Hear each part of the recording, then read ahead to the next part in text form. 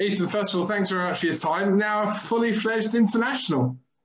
Yeah, yeah. I've been sorting the paperwork out for a few months, and there was a lot of little bits and pieces that I had to get done. But yeah, managed to get all sorted, and yeah, it was a really enjoyable experience. How exciting was it? Yeah, it was really exciting, and I think the fact we had a lot of players on their first time as well coming over from England that I've been playing against as well. I think it was for all of us. It was kind of a new experience, and it was good to get that in from this international break so that we can kind of push forward from the next set of games. I was going to say, how much does that help when although they're not club teammates of yours, you'll know them from the fact they play in England, like Jamal Lowe at Swansea, for example. Yeah, yeah, it does definitely help. I mean, you're all used to kind of playing against each other, and you kind of the same competition, so you know what the intensity you play at's like. And yeah, I think it was a good experience for a lot of us, and trying to integrate with the boys that were already part of the squad. I think it made it easier coming in as kind of a small group.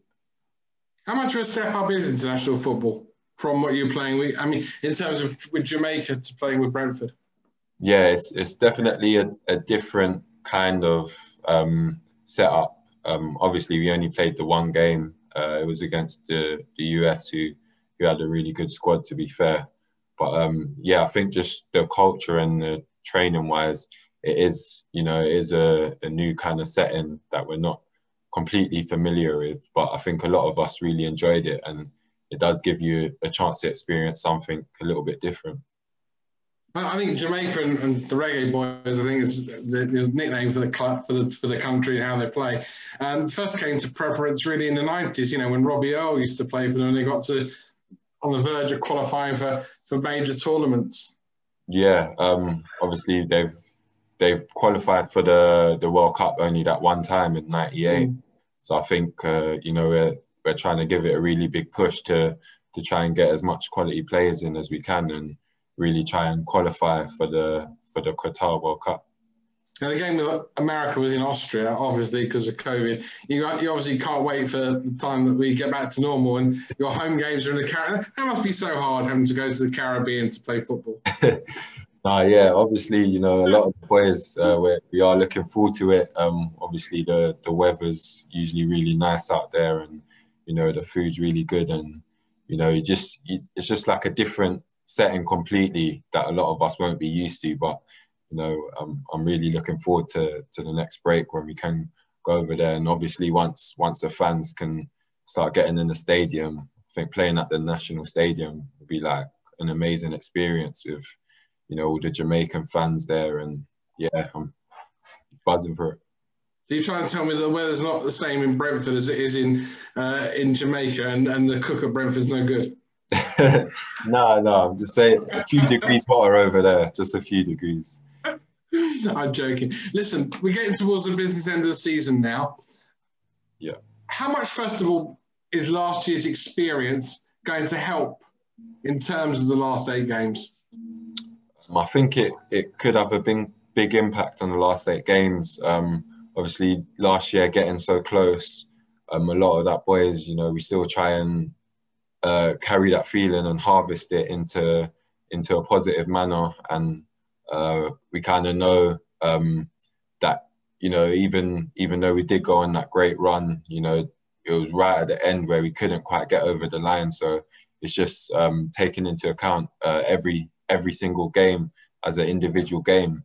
Try not to focus on what we've done or the what kind of run we're actually on. Just full focus on the game in hand, and I think that will play an important part.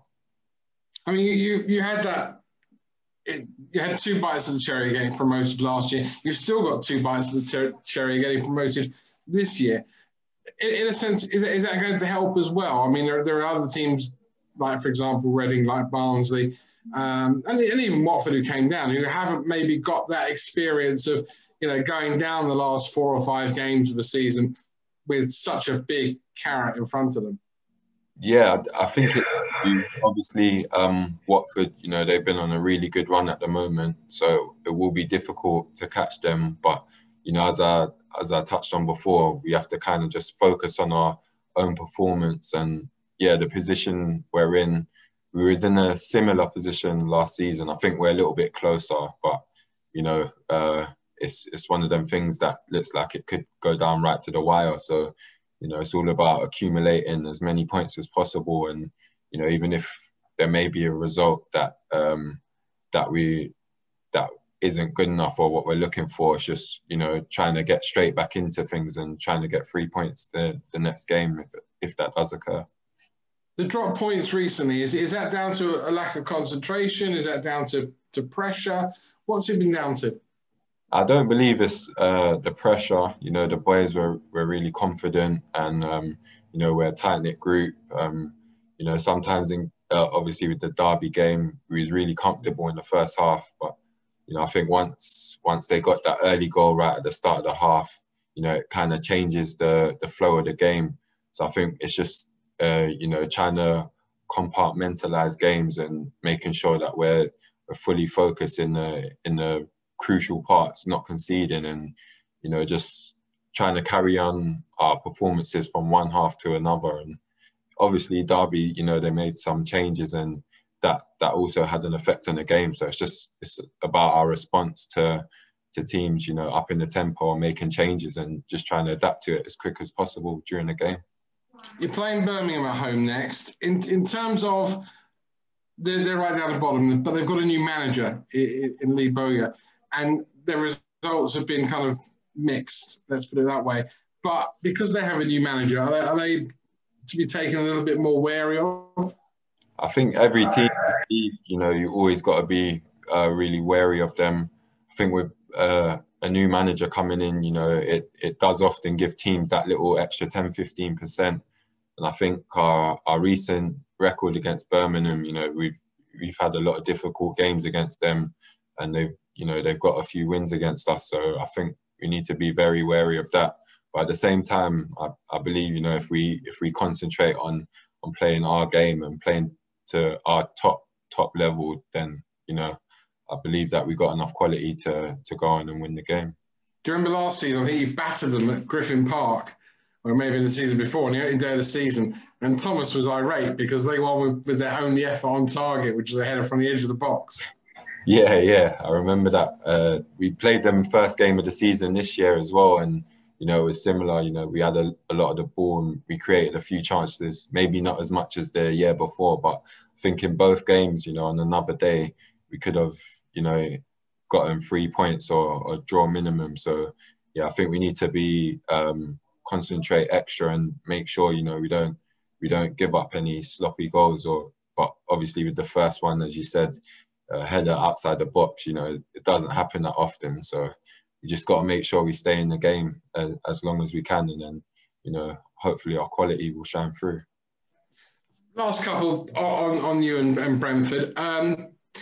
This season, is it really vital that you get up? Because, and what I'm getting at there is every team, every group of players and management have kind of a lifespan of achieving what they want before they get broken up and it all starts over again. And this is your second, so arguably third go at it. You've replaced players that have gone before, but there are still players in the team, the likes of you, the likes of Ivan Toney, Norsgaard, there's the goalkeeper David Rare, who always talks about regarding playing in the Premier League. So would you say that there's that bit of pressure on the team that they've got to get it done this time? I'd say that there's pressure to do it, but from within ourselves, having been so close, I know, after 2-3 years, sometimes teams do change a bit. But, if you look at last season where we had Ollie and Saeed, they went to Premiership teams, but we still managed to keep the core of the squad, and, we're challenging again. So I think, as players, having come so close, we all desperately, want to make it this year. It's not going to be easy, and that there's always going to be interest when you're playing well, when you're at the top of the league. Teams will always be looking, but we got as I said before, we got a tight knit boys a group, and you know we're all striving for the same thing, and you know we're trying to do it here at Brentford. So yeah, it's just getting over the line this year. Last couple. First of all, how much at the back is the next 7 games, whatever it is, going to test goalkeeper and that dynamic at the back? You, Pontus Jansson, Winston Reid, Henrik Dalsgaard. Do you know what I mean? In terms of everyone's looking at Ivan Toney's goals, but you've got a part to play at the back as well, haven't you? Yeah, I think you know this season we've conceded a few more than last year, and you know the last couple of months we've been really like working to try and shut that down. I think we have done better in spells, but you know it's just trying to cut out you know kind of the easier kind of goals or the sloppier kind of goals from our play.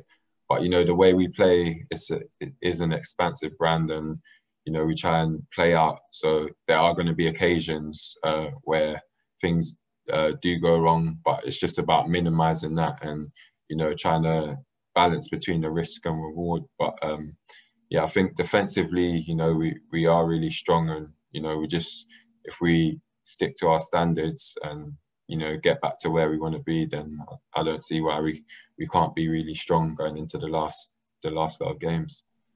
Finally, Ivan Toney, he gets so many headlines this season. First of all, does it annoy the rest of the team that everybody concentrates on Ivan Toney, and you guys are going, hang on a minute, there's 10 of us as well. And how much do you maybe, sounds silly this question, need to help him out with a few more goals between now and the end of the season? Not that he's ever looked like stop scoring, but if you can add a few more for the rest of the team, that might win you the crucial games between now and the end of the season. Yeah, you know, all the headlines he's getting, you know, I think they're thoroughly deserved. You know, he's scored, I think, nearly 30 goals this season already. Still a lot of games to play. So, you know, all the plaudits he does get, they're thoroughly deserved. And yeah, as you said, I think as a team, you know, we need to try and chip in with a few more goals, whether it's maybe set pieces and things like that. But I think our overall tally has been good in terms of our goals. So it's just, yeah, just trying to, support him in terms of goals as well. But yeah, we have scored quite a lot anyway. But yeah, just hopefully keep that going to the end.